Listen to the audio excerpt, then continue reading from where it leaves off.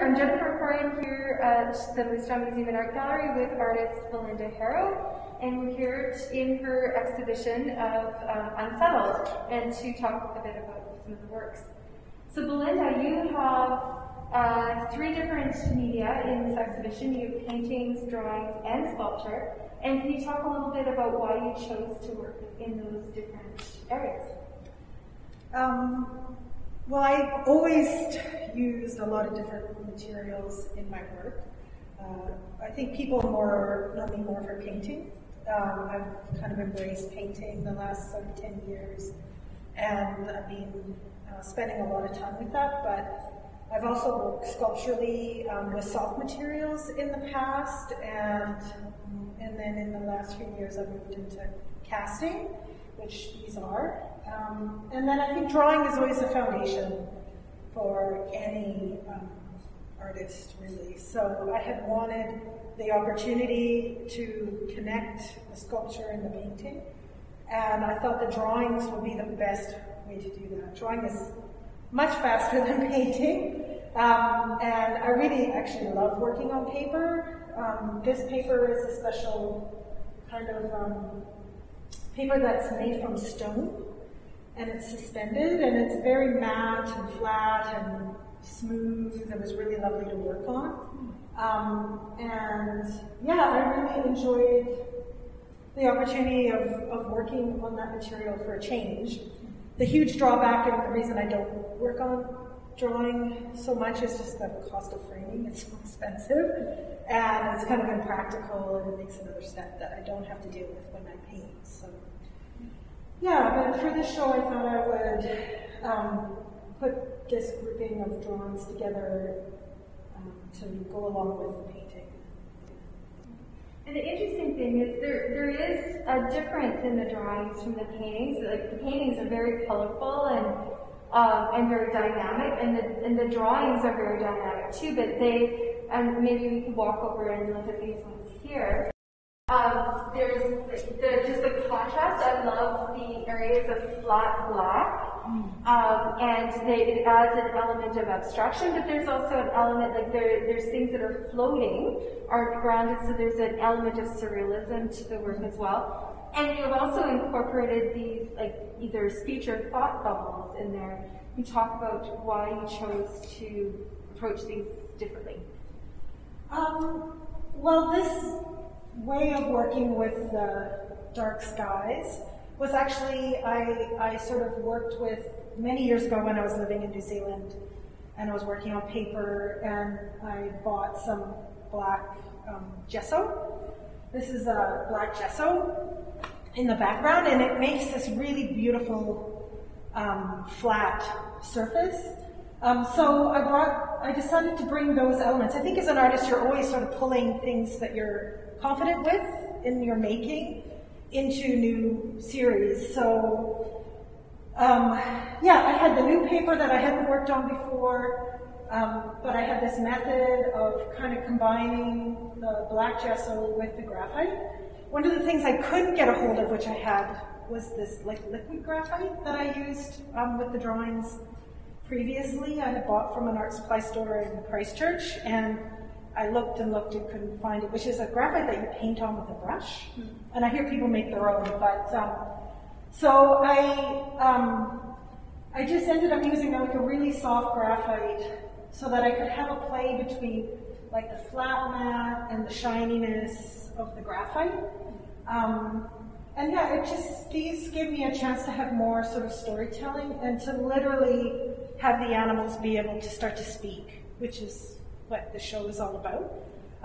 Having us look at the animals and think about our relationship to them and how we're affecting them. So here, the rabbits are in our contemporary world. These are all photographs I took around Regina. So the legislative building, this is an apartment building down on Hamilton Street, downtown Regina.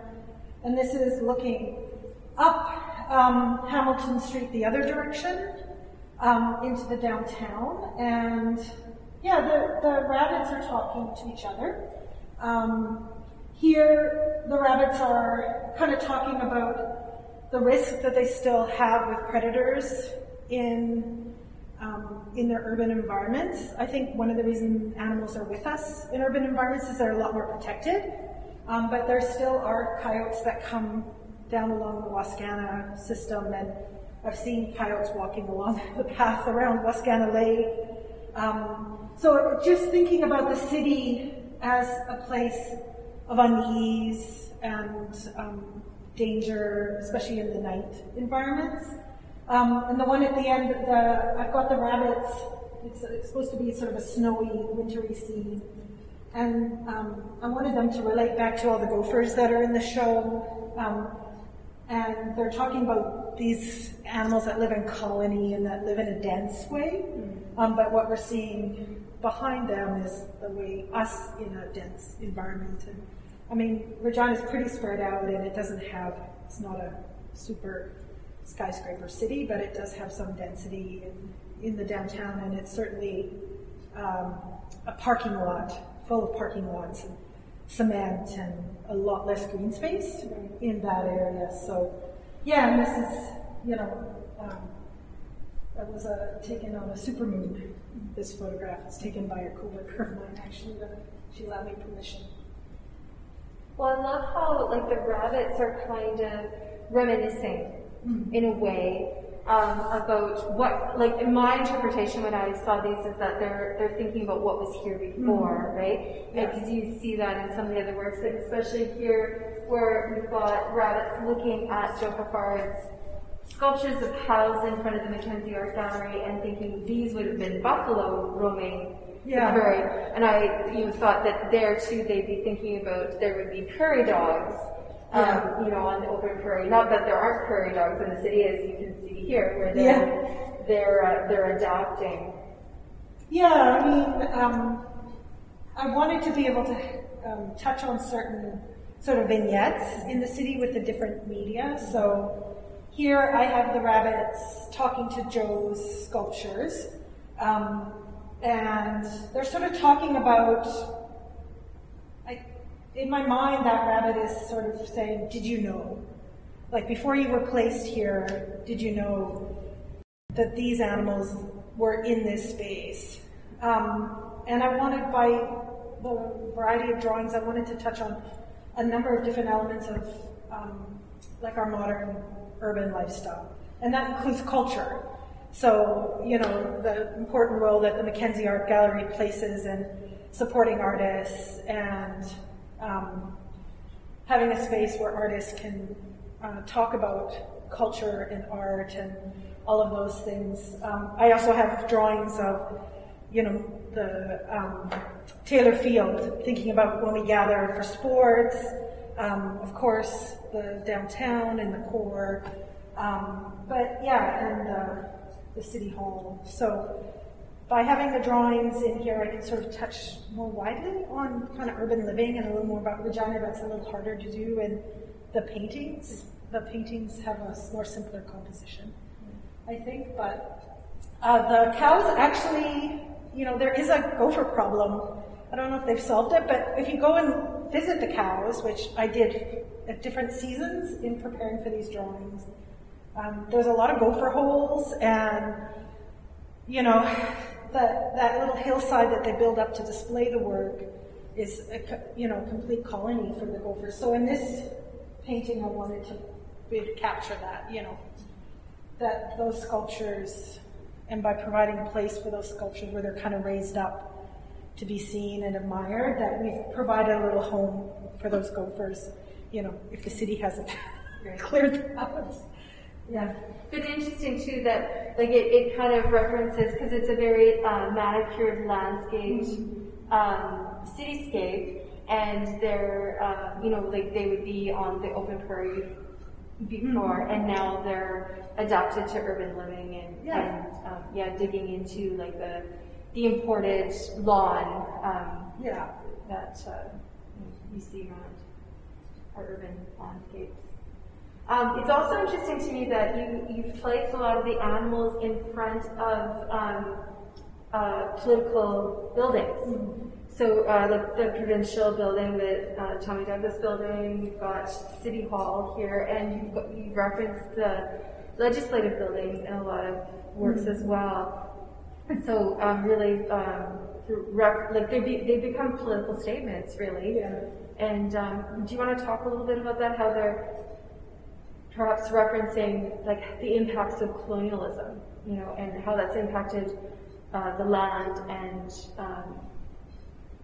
you know, the animal species and forcing them to adapt, but it also speaks to how it's impacted Indigenous people. Yeah, I think when you see early pictures of Regina, you know, it was sort of chosen as a space. It wasn't a naturally formed kind of, didn't feel like a place that people would choose to necessarily gather. And the legislative building, those early photos of it, I mean, while I was making this work, they were doing renovations on the dome and celebrating the 100th anniversary of the building. And for my job, I work in and outside that building. So I have quite an intimate relationship with it, and I like to walk around the lake like everyone else in Regina, and it's a really nice space. But I also think about, this is the place that, you know, where decisions are made that have impacted, you know, the people who were here first, and have had a strong impact, is still having a strong impact on our lives, the decisions that are made in that building. But at the same time, because of all the park space around the building, it is, and the lake, and Wascana Creek being there, it is a hub for these animals. Like, you see coyotes come in once the water is frozen and walk in that area. You see a lot of rabbits living in and on the grasses around that building. So it felt like, if you're going to make a body of work about colonialism and space and place, that, you know, that needs to be there. So it's in so many of the works and drawings. It's in this painting as a sort of, in the backdrop, it's three paintings sort of hovering over the backdrop of these trees and the camp as well. So yeah, I got to know it well, actually, painting it 3 or 4 times.